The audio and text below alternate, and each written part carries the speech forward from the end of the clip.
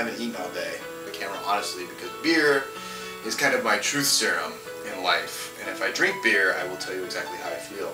And right now, I feel kind of crappy. I don't even know if I'm in frame right now. I don't care. And I've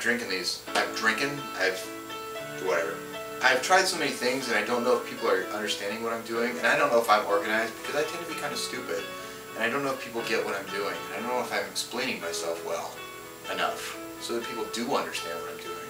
And that's one thing that I wish that I had in my personality, is that I was like the professional guy.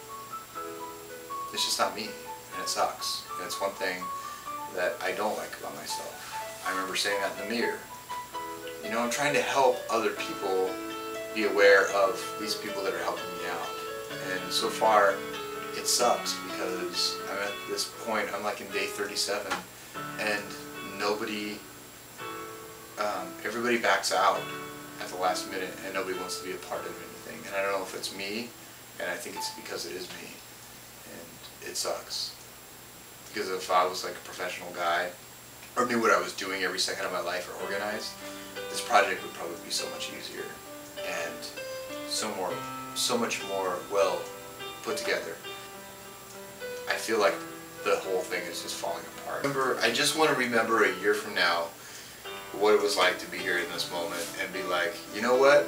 This celebration project is kind of at this point. Like, there's no calendar for people, and I'm not organized enough, and there are people that are better than me that could totally do this, and do this the right way. And I'm really disappointed in myself right now, because I'm not more together.